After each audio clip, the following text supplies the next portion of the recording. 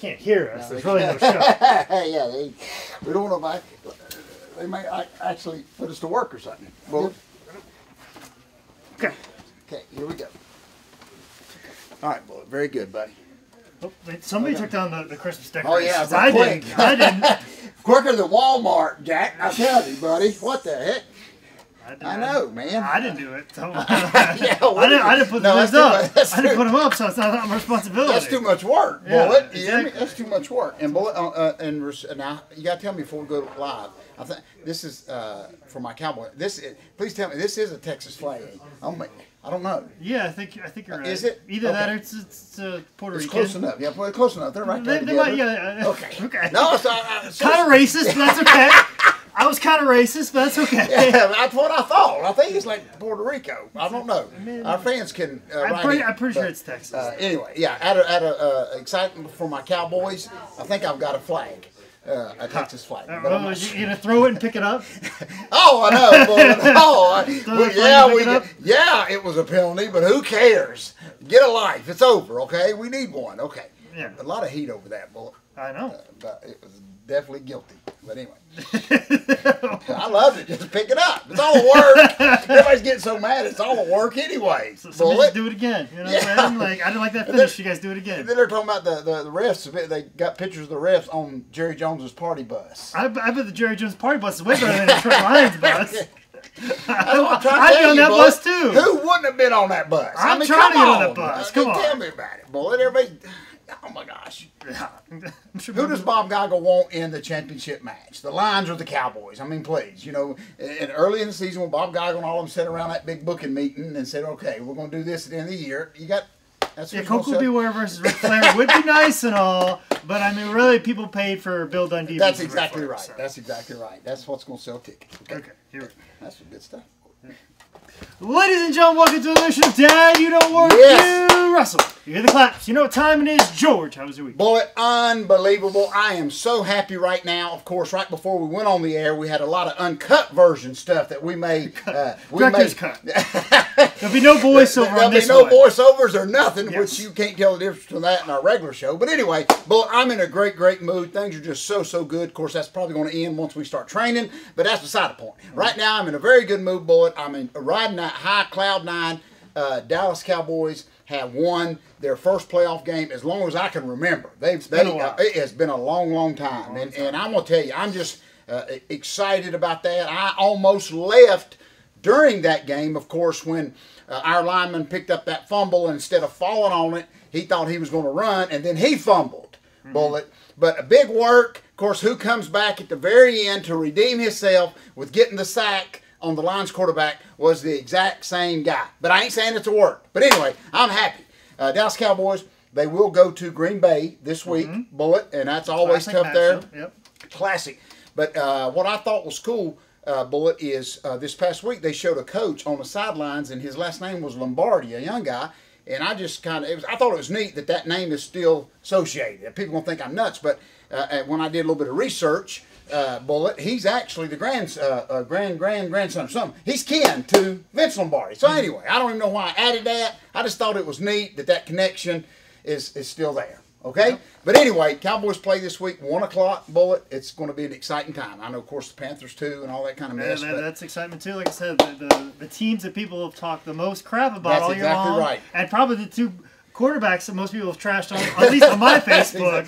Tony Romo and Cam Newton both moving on in the playoffs. I mean, I'm happy for it all. It's just a good time, especially here in the Carolinas, Bullet. You know, just the Panthers, because they were like rode off early, very George Southbury Horowitz early on. People asking for the death of Cam Newton. Yes. People happy when his car giving flipped over. Tickets back, about like that story I told you where the Braves, remember I told you when we used to work for Ted Turner, they used to give us tickets to the Braves and nobody wanted them. Ain't that amazing? But they'd be in your check. But you try to give them away because nobody wanted them. But now that's all changed, and of course the Panthers is just, I'm happy for all of them.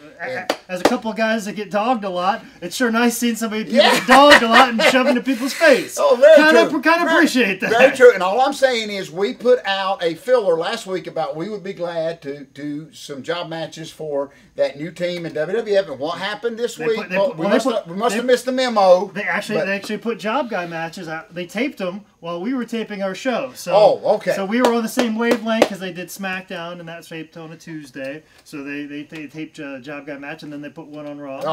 They at least got the memo there. They're paying attention. And we could talk a whole program on that. The poor guys just they want a break. They're just trying to make everybody happy, and then oh my gosh, boy, I wouldn't want to be in their boys' shoes for nothing. I wouldn't either. Dang. I wouldn't either. I mean, could you just have them beat up those Job Guys so they can get a little more TV time instead of give them a microphone? Let them beat up the Job Guys. Let them do some cool moves on them, and then give those Job Guys some TV time. That's exactly right. That's how I feel about it. Let the Job Guys do the interview that those guys are doing. Yeah, and those guys beat them up. I love that, boy.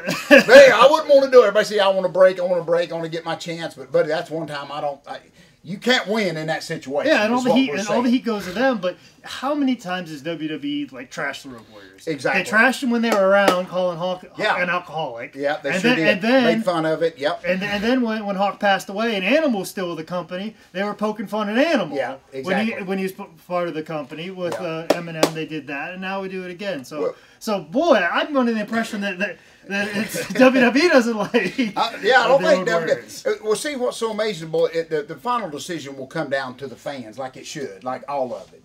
The fans, the true fans that love the Road Warriors, are always going to love the Road Warriors. I love the Road Warriors. I love all of Animal and Hawk. I guarantee the Century loves the Road Warriors. Oh yeah, exactly. And I'm telling you, it's just I just think it's neat because. Stuff that here's what I think is so neat, and then we'll move on. Everything WWE sits around a board meeting table and tries to plan for it to get publicity never does. You know what I'm saying? Everything that they put a lot of money into it, the very Lex Express comes to mind. Stuff that they really, really, really want people to talk about, they don't talk about. Boy, does that make sense? And then something that they just think ain't gonna make a big deal. And I just think that's so neat. Very workish, just like football. Yeah. But anyway, Bullet, had a great week. Got a lot of stuff coming up, Bullet. This weekend, big time, right back here to the Carolinas. Of course, Friday night, we will be in Morganton.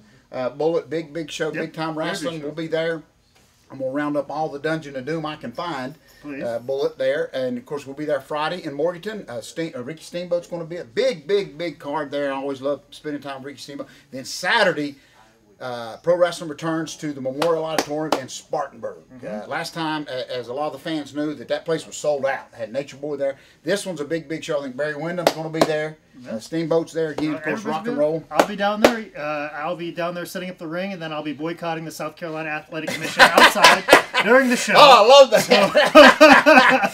So that's where I will be at. I'll get myself a nice piece of white poster board. Maybe dry erase board, because there's not enough room on a poster board. So I can keep switching it out. Oh, I love that, Bullet. Because if you use the poster board, Lodi may get mad. Yeah, I'll just use a dry erase board. You can't steal that. You can't do that or welcome to the jungle. Yeah. But just an exciting time. So we'll Sonny and Cher's going to hook up this weekend. Yeah, I'll be Bullet, all those shows. I'll be there. That's going to be great. So anyway, we invite everybody down Friday night. We'll be in Morganton, big show. Just a little taste of the way wrestling used to be. Spartanburg last time was sold out. Folks, you need to get there early.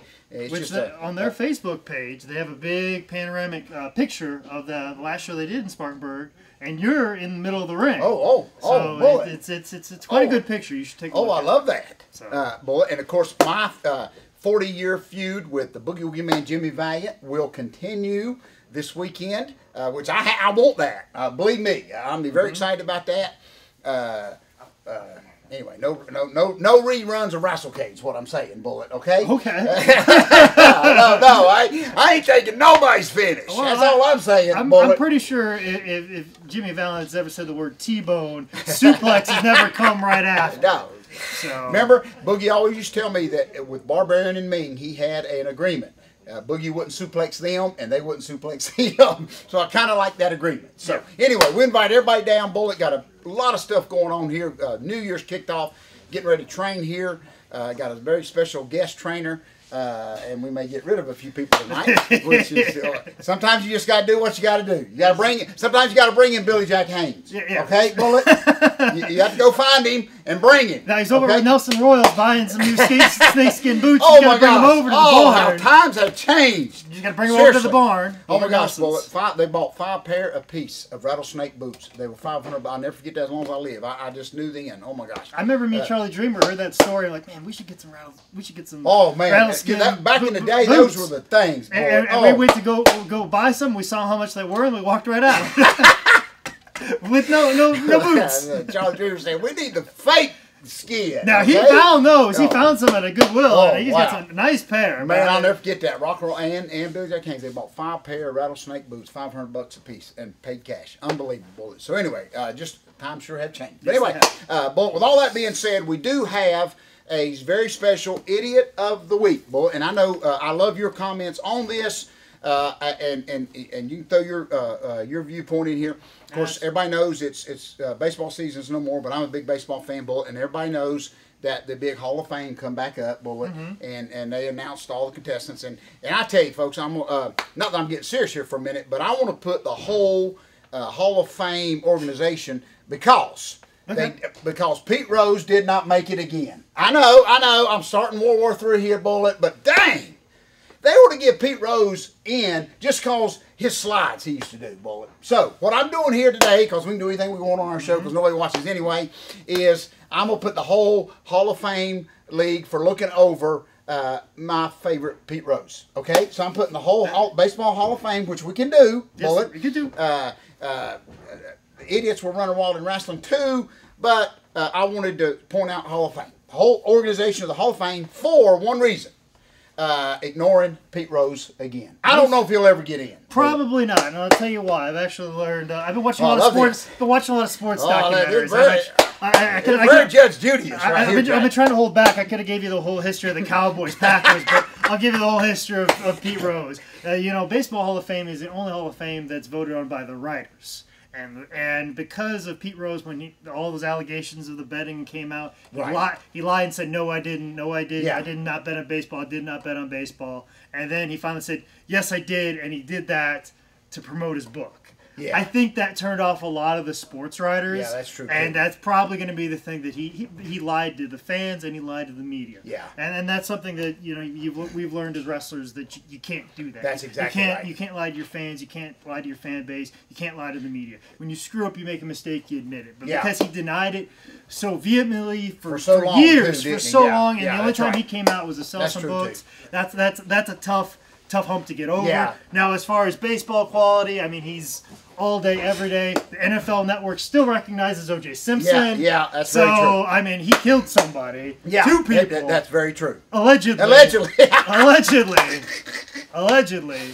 Now, people think they're watching CSI right now, Bullet, but go ahead if you saw that murder. Yeah, they still recognize him, but yet baseball ignores Pete Rose. Yeah, so that's a very good point. That's just the difference between the two leagues and the way it is, and just you're right. The way he played baseball deserves to be in there, but unfortunately, there's a lot of people that will work just twice as hard to keep him out. That's exactly right. That's very true. So, but he's in the Wrestling Hall of Fame, though. Oh, I know that. Oh, I forgot about that, Bullet. So what we agree on here at Dad, You Don't Work Your Wrestling Television is people can almost forgive the gambling, maybe. I'm just saying. Yeah, because there are people that have gambled on baseball. Yes. They are actually in the Hall of Fame. Right. So but I agree the lying part, and it kind of was during the time when his book come out and all that. You can forgive somebody when they own up, but when they lie about it for close to a decade, it's very hard. Yeah, exactly. So anyway, thank you so much. Maybe we'll keep plugging along. Maybe Pete Rose will get in there. I'm kind of like you. I don't know if he even cares if he would be in there. But anyway, as long as those appearance fees don't drop, I'm sure he'll be just fine. I know. As long as he can sell that baseball autograph for $100, I don't think he cares. No, so anyway, we cover all.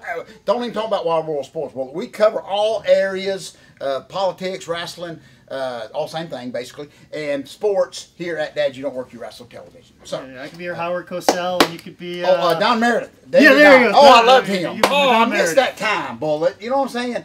And this is another thing that really ticks me off as we get off the air here. That was just like, what was it? Like 2 people doing football. Now, like I watched the NFL today before that Cowboy game. There's 8 people. Honestly, I know everybody needs a job, but there's like 8 analysts in that room, and I've never seen nothing like it. They've got a starting lineup.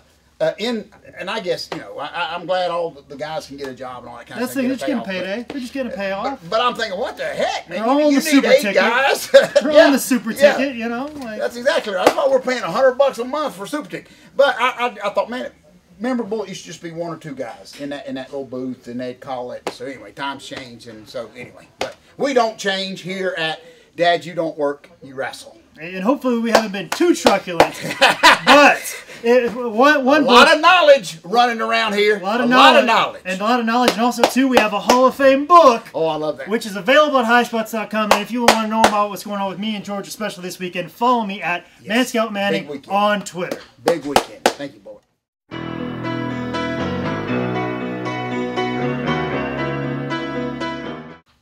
Very good.